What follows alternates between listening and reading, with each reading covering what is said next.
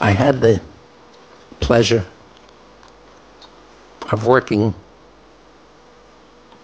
pretty much with every prime minister of Israel, from Yitzhak Shamir forward. I said to myself, wouldn't it be fantastic if I could own the Twin Towers? We got very, very lucky.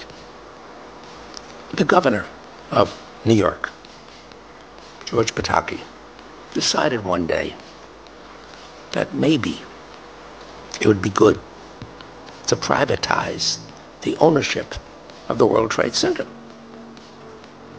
So I got a call from the governor's office, and they said, would you ever consider owning the World Trade Center? It was very, very good for the family, very good for us, and we were very, very fortunate. On the morning of 9/11,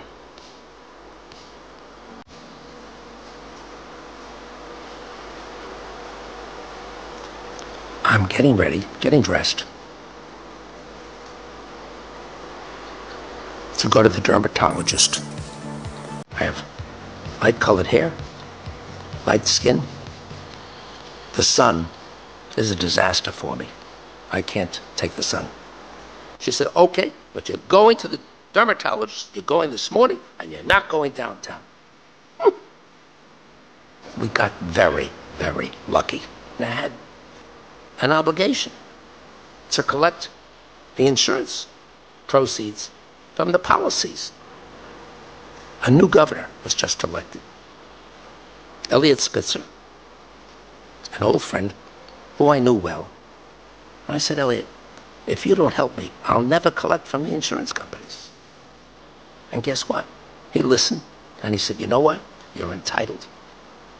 I'm going to get you the money. And in 6 months, he got me the $4.5 billion. We got very, very lucky.